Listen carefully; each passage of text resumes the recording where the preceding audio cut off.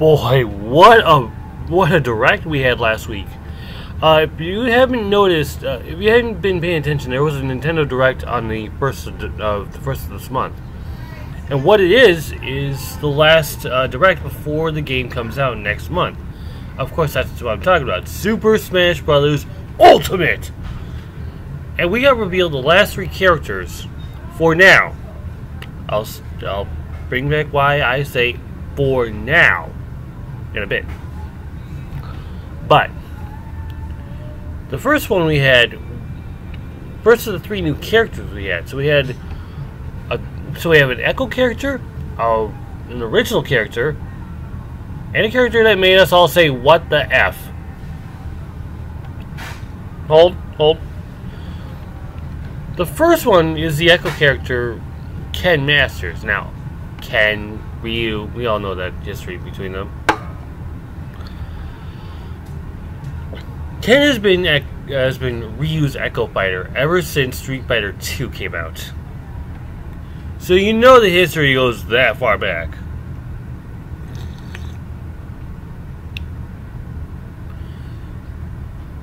So when we got to see Ken actually take out Little Mac, like he would take out Balrog in Street Fighter,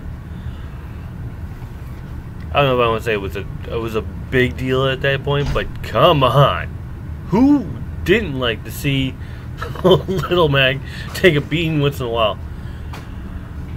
I mean, and then just get launched into the scoreboard, like into the Jumbotron. That was funny. And a lot like before, the history between these two, Ken and Ryu. Ken has a lot of Ryu's moves. You know, he's got the Hadouken, he's got the Shoryuken.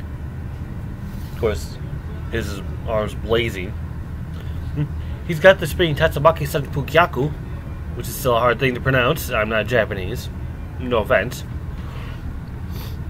But we were introduced to an interesting, I don't want to say interesting, I want to say an excruciating Final Smash. If you've seen it, you know how painful that is. But just as we were about to calm down about Ken, in comes the Pokemon. And this Pokemon is Incineroar. Now, we've had Pokemon come in. We've had Pikachu and Jigglypuff in the original Super Smash Bros. In Melee, we had Pichu and Mewtwo. In Brawl, we had the Pokemon Trainer with Charizard, Ivysaur, and Squirtle. And we were also introduced to Lucario.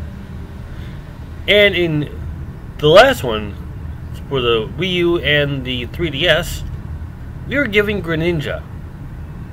I still like Greninja. Just be careful out there when I go online. If you see me play Greninja, you're in trouble.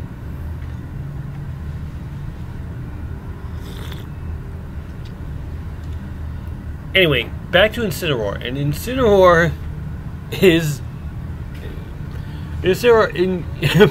implies wrestling as it is, like with the WWE and formerly the ECW, the WCW, other professional wrestling leagues, and some backstreet and some backyard ones. And you see what kind of a guy he is. I mean, he especially has the Darkest Lariat move, but you can't have the Darkest Lariat and not have Malicious Moonsault, his Z move from Pokemon Sun and Moon. Now, that's all fun and all. And especially how he takes out Ken after he goes, "So, you want to play fire with fire, huh?" He just gets wrecked. And it's still funny to see the Villager, Bowser Jr., and King K. Rool come into the ring in order to face Incineroar. Especially after what happened to Ken and Mac beforehand. And I think it was just because they were going to go after Mac because they all had boxing gloves. That being said, we were introduced to a character that made us go, WTF. Like, what the F is this? It first shows up Luigi and a bunch of Yoshis, a little bit stunned. You have Mario just walking up. And also we see this Piranha Plant.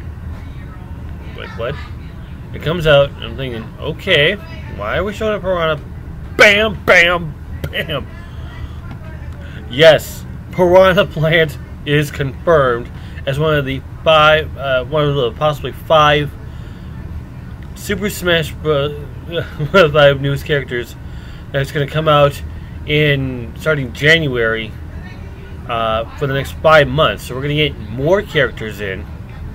I'm still holding on hold for Shantae. I highly doubt we're going to get Liu Kang in there. Out of experience. That being said, we were also introduced to the last bit. The campaign mode, the adventure mode, however you pronounce it. The World of Light, where you have all 76, 74 Smash characters be turned to spirits. Except for one. And it was captivated by probably one of the most beautiful songs I've heard recently. Lifelight. I'll put the description in the box below, but what I can tell you this much, it is adoring to hear. It is, oh my god, I cannot believe how beautiful this sounds. And when you hear it, you're going like, oh my god.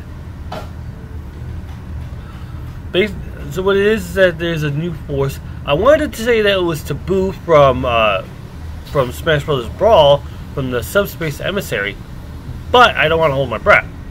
I think this is going to be a new villain that's going to be this powerhouse. I mean, he was already proven a powerhouse when he took out everyone but Kirby.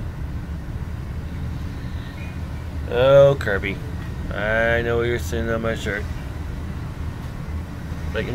There he is. Right there.